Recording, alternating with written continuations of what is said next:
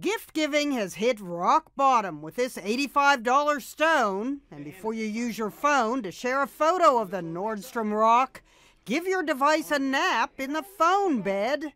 As a ritual, you tuck them in. 2 items so unique, comedians don't even have to make a joke to get a laugh. This is what they call a medium leather wrapped stone. It had folks stumped.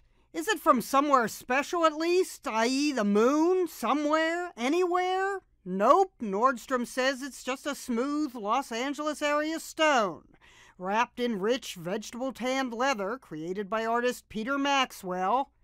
Even the store guessed at its purpose. A paperweight, a conversation piece, a work of art. It looks like a baked potato in leather pants.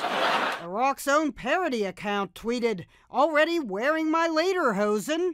And if the $85 medium is too pricey, there's a $65 small.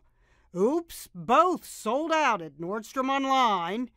It's the upscale version of the Pet Rock from the 70s that came in a cardboard carrier with air holes. Ooh, he's nice looking too. Unlike the Pet Rock, the $100 phone bed has a practical purpose. Sleep crusader Ariana Huffington calls it Goodnight Smartphone. Which is really a charging station that looks like a bed.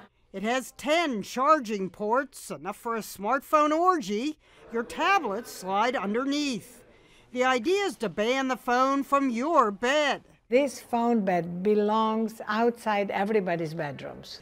Of course you could splurge and get both the phone bed and the leather rock. Combine the two and let your stone sleep like a rock. Jeannie Mo, CNN. If I buy a rock in a leather pouch for $85, it had better look like this. New York.